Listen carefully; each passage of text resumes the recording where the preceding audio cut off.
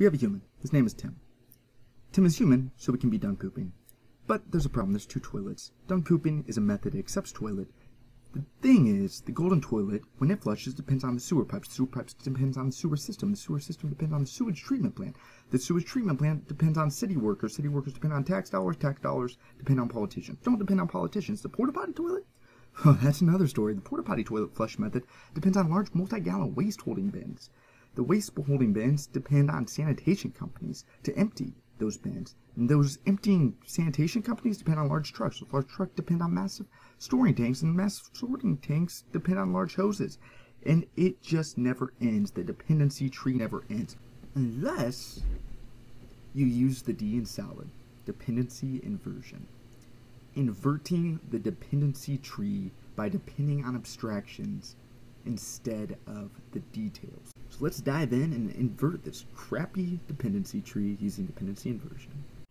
Okay, so dependency inversion is a software design principle most notable as the D in SOLID design principles. This principle states that higher level modules should not depend on low level modules, and both should depend on abstractions. So higher level modules should not depend on low level modules, and both higher and lower level modules should depend on abstractions. So 1. What are higher level modules? 2. What are lower level modules? And 3. What are the abstractions? And how do we depend on them? Those are our questions. So we're going to start with 3. First off, our abstraction is going to be our interface. So instead of depending on how something flushes, instead of depending on the large multi-gallon waste holding bin that depends on the sanitization company to empty, that depends on large trucks, that depends on massive sorting tanks, that depends on large hoses, that depends on vacuum technology, that depends on etc., etc., etc. Instead of depending on that, just depend on the fact that it can flush, not on how it flushes. And we can do that by just creating an interface. So we're going to create an interface called toilet. We're actually going to call that toilet interface. And this is going to have a public function flush. Okay. So 1 is the abstraction is the interface. Abstraction is our interface. Okay. So the next thing is, how do we depend on them? Well, our lower level modules, which are porta potty and golden toilet, can depend on interfaces simply by doing implements toilet interface. Okay. And then on our golden toilet interface. Fair enough. All right. So now we know that our golden toilet and our porta potty can flush. So if we scroll back down to human, public function done pooping. Okay. Now the question is this. First off, our porta potty toilet and golden toilet, are those our lower level modules or higher level modules? How do we tell? Well, first off, they are our lower level modules. Here's how we tell. Toilet interface. Toilet. Okay. Human is our higher level module, and specifically the done pooping method is higher level than the actual porta potty toilet class and golden toilet class. The reason is this, is that these implement the method or implement the interface within the class. That makes them lower level. So if they have to implement, if the class has to implement the toilet interface, or they're responsible for implementing the interface, that's your lower level module. So golden toilet, porta potty toilet, you could go and you can make an orange toilet, and then that could implement toilet interface, right? And you could just make as many as you want all day as long as it can flush. just like that, and then it's good to go. Doesn't matter how, just matters that it can. Okay. So, porta potty toilet and golden toilet are both implementing toilet interface. Because they have to implement that interface on themselves, they have to implement it on the class itself. That makes them lower level. They have to be able to flush. That's lower level. Now the higher level module is the one that can digest whatever the interface makes that thing do. In this case, the toilet can flush. Well, when the human is done pooping, it can accept the toilet and flush it.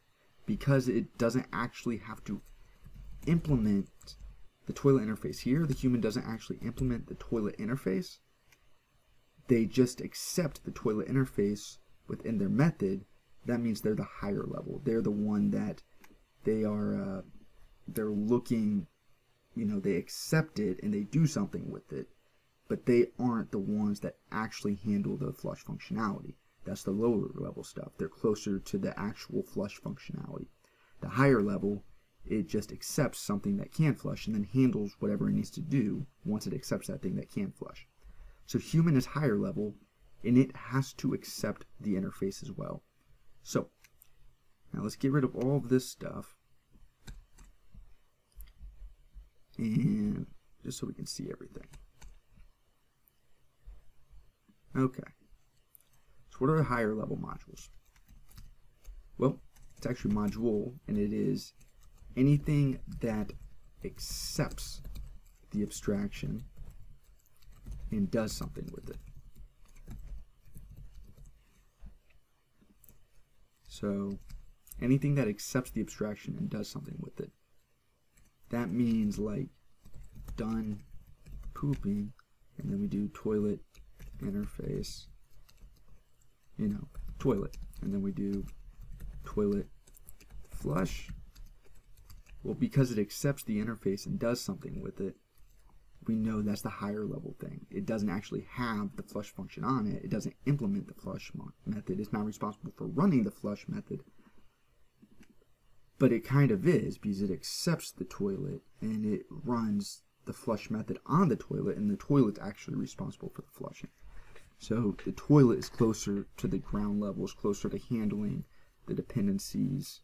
But we don't really want to know how the toilet handles those. We just want to know that it can. So it's higher level, and our higher level depends on the fact that the toilet can flush, not on how it flushes. And we do that by referencing the interface instead of the class. The second part is, what are lower level modules? Well, any class, any class that has to implement the abstraction. Any class implementing the abstraction. Now why? Why is that? Well, if a class implements the abstraction, then it can do whatever that behavior is. So then it can do whatever that behavior is in its own way. But that behavior is still there. We don't know exactly how that behavior takes place, but we do know that we can almost plug into that behavior, use that method as a plugin. So the toilet interface, if we pass that through, and if our lower level things are implementing the toilet interface, we know they can flush. We don't know how they flush exactly. We don't really care. But we know they can, And then once you get into the details of the lower level, then you can define exactly how you flush within the lower level area. Now the higher level, the human, when they are done pooping, they accept the toilet, but they reference the interface as well. They reference the abstraction. So lower level implements the abstraction, lower level implements the interface, higher level accepts the abstraction. Higher level accepts the abstraction or the interface, and then triggers whatever it needs to trigger. So guys, that is that's dependency inversion in a nutshell. That one is probably the most confusing part, But the big thing is lower level implements the abstraction. The abstraction being toilet interface, just saying, hey, you can flush. Lower level modules implement interface. Higher level modules accept the interface. And both lower and higher level modules must depend on the interface, aka abstraction. So guys, that is dependency inversion in a nutshell. What's cool about this is you're completely flipping the dependency tree. Instead of depending on everything that we went over earlier, you know, like the sewage system, you know, and everybody that works at the sewage system in the city and the taxes, now you're just depending on the fact that on flush. So you literally went from like 20 or 30 dependencies, and now you're just depending on the fact that it can flush. That's all you need to know, is that can you plug into this, can the done pooping method plug into this and trigger and hook in to this flush method. That's all we depend on, is the fact that it can flushes. We don't care how. We don't care how. We do care that it can. So that is dependency inversion in a nutshell. If you guys thought this was helpful, like and subscribe, and I will see you guys next time.